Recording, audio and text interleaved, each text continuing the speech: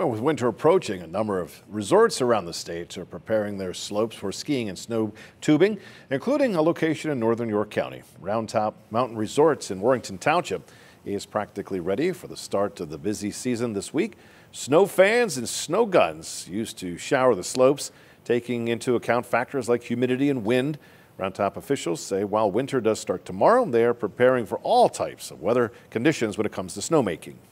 We focus on making snow when the weather is absolutely ideal, which is generally overnight right now. If we get some cold weather during the day and we can blow for 24 hours, we'll go for that. But I would say it's been a typical winter for us so far. Some cold days, some warmer days. So we're scheduled to open the mountain on Saturday at 8 a.m. for skiing. And in preparation for the resort's opening, staff members patrolled the grounds to assess barriers and make sure that all the safety measures were in place.